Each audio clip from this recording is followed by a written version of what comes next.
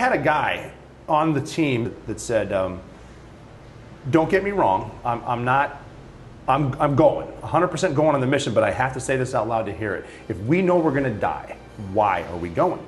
What did you say? So we had a conversation, a bunch of us, and what we decided was the best way to put it into perspective is we're not going after Bin Laden for fame. We're not going after Bin Laden for money.